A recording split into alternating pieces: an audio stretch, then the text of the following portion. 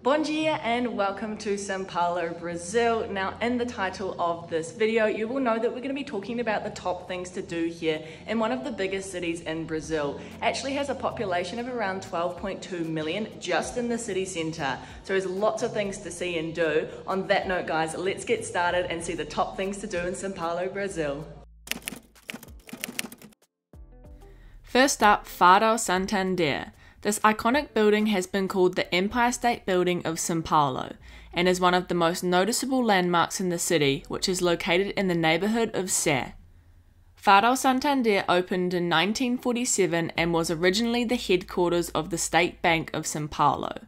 At the time of the completion, it was the tallest building in the city and the tallest reinforced concrete building in the world. Tickets cost R$30 to enter, where you can travel to the 33rd floor to reach the observation deck and take in the endless 360-degree views of this massive city. From up here you can take in all the cool street art, big avenues and massive skyscrapers. So we've just come to the top, level 26. Now this gives you the most amazing view over Sao Paulo. Now it actually has some things in English as well, so you can get kind of like a little bit of information around Sao Paulo, which is super cool, but the views from up here are amazing. Now it does cost 30 reais, so it's around like $10 New Zealand dollars, so it's so worth it as well.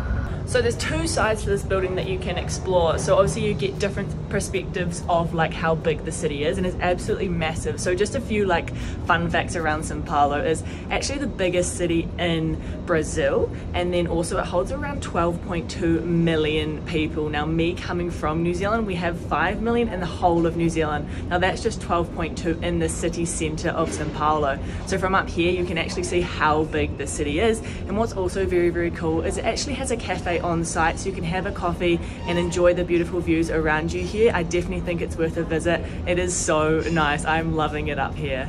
As you make your way down the building, there are exhibitions on most floors, including cool art, old bank rooms, and my favourite, the illusion rooms. Feira Santander is open from Tuesday to Sunday, 9 AM until 8 PM. It's closed on Mondays. A top tip is best to visit during the weekdays, as it's often much quieter than the weekends. In my opinion, this is where you get some of the best views in Sao Paulo, so make sure you check out Feira Santander. Welcome to Sao Paulo Metropolitan Cathedral. Standing tall over the centre of Sao Paulo, the Metropolitan Cathedral is best known as Cathedral Sé. It's located in the neighbourhood of Sé and is one of the largest neo-Gothic structures in the world. It's also the largest and most important cathedral in the city of Sao Paulo. The cathedral is 92 metres tall and can seat up to 8,000 people at one time. The organ is one of the largest in Latin America with 12,000 organ pipes. The cathedral is also equipped with 61 bells, which is one of the largest in Brazil. There are daily guided tours around the cathedral that cost 60 reais and take around 2 to 3 hours to complete. You can look around the cathedral for free, but you'll be restricted just to the first floor. I do recommend the guided tour, as you get to go under the cathedral to the crypt, located below the main altar, which has tombs of historical figures and beautiful architecture. So we've just come here underground to this like underground basement part, and wow, it is absolutely stunning down here. It's kind of like this beautiful kind of brick roof with these beautiful chandeliers, and the information, like the tour she is doing in half English, half Portuguese, which is really, really good, but it's just stunning. You don't realise how big the church is until you come underground and you see everything. It's just wow. You also get to go up to the very top of the cathedral, where you get incredible views over the city. These views over the square are very rare, as this square is known to be very dangerous with drugs, beggars and pickpocketers. It's nice to enjoy these views all around the square and city without having to worry about who's around. A top tip is to visit during the day and keep your valuables out of sight and in a secure location. Wow, so just when you think we're going high enough, we keep going higher and higher, and the views just keep getting better and better. This is just such good value for money. So one ticket cost us 60 reais, it's around 20 New Zealand dollars, but it's currently taking around 2 hours for the tour, and you go every place in the church itself. It is just so worth it and highly, highly recommended. You can reach the cathedral on foot or via metro. Sé is the closest station, taking Metro Line 1. Next up, Mercado Municipal.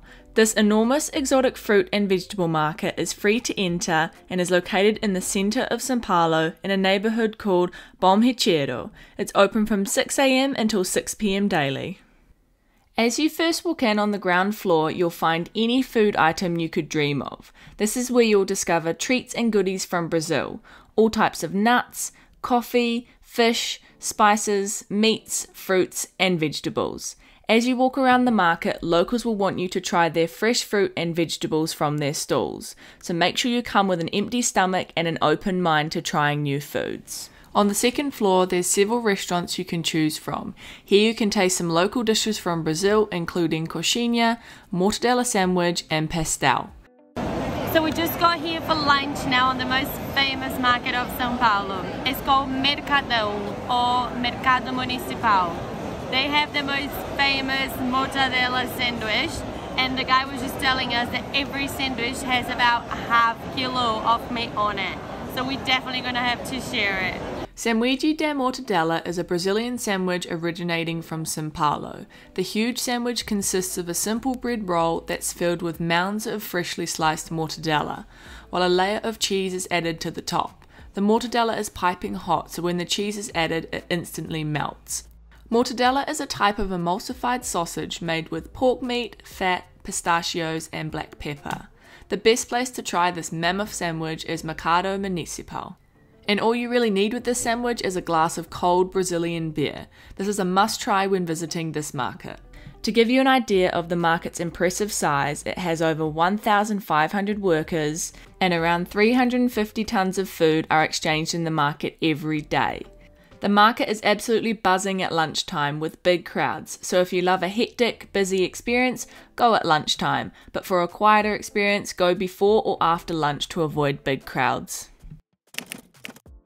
Stay at a Brazilian motel. Now this one's for couples. When we think motel in most parts of the world, we tend to picture a budget place to crash for the night when travelling on a budget. In Brazil, however, a motel is called a love motel. Motels are designed as a place to be intimate with your partner. Traditionally in Brazil, you live with your parents or family until you're married, and some never leave home. Brazilian families tend to be very close, with small houses and often multiple people sleeping in one room. This means a lack of privacy for couples. The motel fulfills the need to have a private place to have intimate time away from their families. And when you come here, there's a little menu with things you can buy. I mean, I'm not sure if YouTube will allow me to say what they sell in here, but they're all related to the action that's going to happen. So, a few looks around here and a few other things very quickly. So another really cool thing here in the motels in Brazil is you also have like a mini bar and everything that you need. So you have the fun stuff for the actual thing, but you also have like normal things like beers, and you can have snacks and chips and stuff. So there's lots and lots of things that you can choose from. Motels in Brazil are like the Disneyland of intimacy. They provide a combination of entertainment, fantasy, and escapism. Motels are everywhere in Brazil, from business districts to densely populated residential areas. Options range from a no-frills, cheap and cheerful room to luxury motels that offer a lavish and memorable environment, from swimming pools, hot tubs, and full-ceiling mirrors. This was such a cool experience, especially because I have never seen this before, and every time I go back to Brazil, it's on the top of my list. Next up, trying local food. Now we have already spoken about mortadella, which is a must try, but there are a few other foods I recommend trying in Brazil, including pastel, coxinha, and chicken parmegiana. Pastel is a pastry that is deep fried in oil, and you can choose any filling of your choice to go inside, whether it's sweet or savoury. As the pastel is deep fried, the pastry puffs up and creates a nice crispy texture. The fillings ooze out and are deliciously paired with the light pastry. On average, a pastel will cost around 10 reais depending on where you buy it and size. Coxinha. This is one of Brazil's favourite street foods. Coxinha is a crispy croquette filled with chicken meat and cream cheese that is cleverly shaped into a teardrop, then breaded and deep fried. Coxinha can be found anywhere from Brazilian snack bars, cafes, buffets, bakeries, markets, and street food stalls. Cost will depend on size, so they can range anywhere from 3 to 15 reais. Chicken parmegiana. This dish is chicken schnitzel topped with a lot of cheese and tomato sauce. The difference between a normal parmigiana to a Brazilian parmigiana is they cook the chicken inside the sauce to get a much more rich flavour. A parmigiana, like any traditional dish in Brazil, comes with a side of rice, beans and salad. This is the best parmigiana I've ever tasted and is definitely worth tasting while in Brazil. The dish will cost around 30 reais, but again will change depending on where you go and size. Welcome to Bertioga. Bertioga is a seaside town located on the coast of Sao Paulo. By car, it's about a 2-hour drive from the centre of Sao Paulo. There is also a bus that departs from the city centre if you don't have a car. Bertioga is a beautiful little town that's filled with lots of market stalls with awesome gifts and souvenirs to take home with you. You can enjoy the local markets daily in the summer months from December to March. Bertioga has some of the best beaches in Sao Paulo. One I highly recommend is a beach called Prainha Branca. To get to Prainha Branca, you'll need to catch a small boat from the mainland, which is free for walk-ons or 10 reais for a car. You'll then need to walk for around 30 minutes, or if you're driving, 5 minutes. Okay, so we've just made our way through the entrance of Prainha Branca. Now the English translation is Prainha means like little beach, and then Branca means white.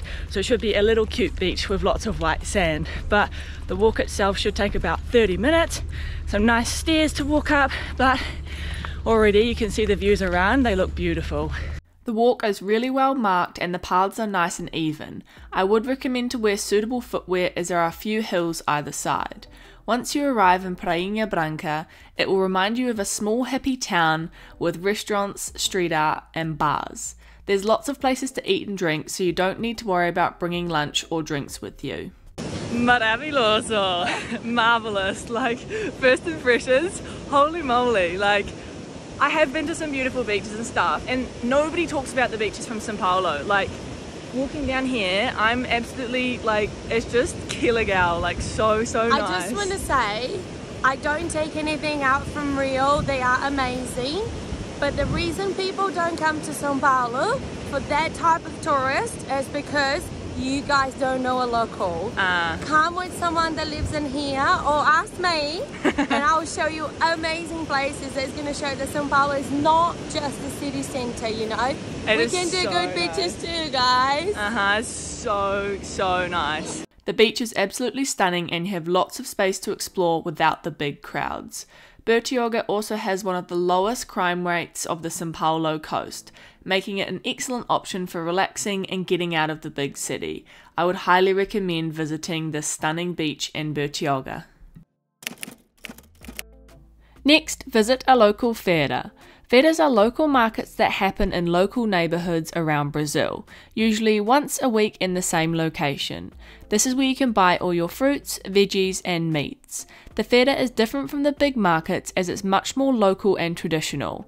You'll see Brazilians buying their weekly shopping here, so you feel truly immersed in the local culture. This is also a great place to try a bunch of traditional Brazilian foods and local drinks. The prices are also much cheaper here, so if you're on a budget, this is the place to come. Now that's my top 7 things to do in Sao Paulo. I hope you have enjoyed this video, guys. Don't forget to like, comment and subscribe, and as always, I'll see you in the next one. Bye!